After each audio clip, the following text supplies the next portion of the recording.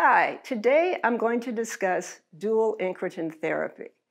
This type of therapy is really the most exciting new therapy in the treatment of type 2 diabetes, and we've had top-line results from some of the clinical trials that have been performed, but we're going to learn a lot more at the upcoming ADA meetings when the full trial results will be reported.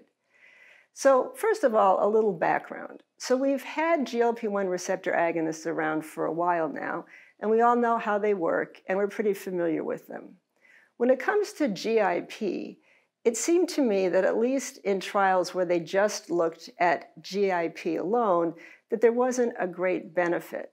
But it turns out that when you combine the two, when you make an agent that is synergistic and is both GIP and a GLP-1 receptor agonist called a twin incretin, that you now begin to have incredible benefits, much more A1C reduction and weight loss than we saw with GLP-1 receptor antagonism alone.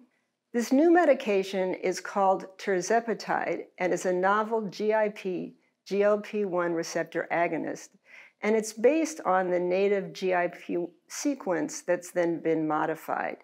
The initial phase 2 trials showed significant A1C and weight loss benefits. It's a once-weekly injection, and it did have GI side effects at that point fairly similar to those that we see with GLP-1 receptor agonists, but I'm going to talk about that more in a minute. So the studies that have been done are called the SURPASS clinical trials. And this is a huge clinical trial program, frankly, because this is a new class of drugs. They've enrolled more than 13,000 participants with type 2 diabetes around the globe. And I believe there's 10 clinical trials. 5 are the pivotal trials, and there's also a cardiovascular outcomes studies. And they basically look at a variety of different doses. So 1 milligram, 5 milligram, 10 milligram, and 15 milligram, and they compare it to placebo or an active comparator. And they're basically looking at everything. So for instance, SURPASS-1 compares tirzepatide to placebo. SURPASS-2 compares it to 1 milligram of semaglutide.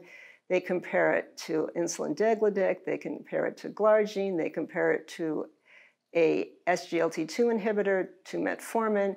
So this is a very comprehensive approach to looking at these agents to see what it does compared to agents we're used to using.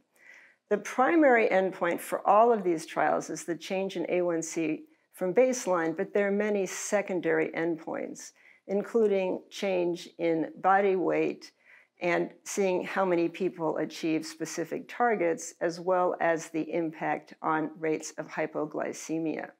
Dr. Julio Rosenstock has taught me most of what I know about these agents, and is going to be one of the presenters at the ADA. But he basically states that all 4 trials that basically have been announced and will be discussed reported that they met their primary and secondary endpoints, and that tirzepatide showed substantially greater reductions in A1C and body weight compared to placebo and all active comparators. So this has great potential to advance our ability to treat people with type 2 diabetes. On the other hand, I think we need to know a little bit more.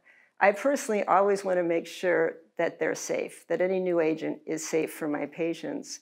And I do know that these agents probably have more GI side effects than we see at the higher doses of the existing GLP-1 receptor agonists. They seem to have a higher dropout rate in the clinical trials due to GI side effects compared to the more traditional agents. So we need to get a sense of how these drugs behave in terms of side effects. But if you look at the data that we've seen thus far, they're pretty darn impressive in terms of A1C reduction and weight loss, and hopefully they'll be another tool that we have to treat our patients with type 2 diabetes. Thank you.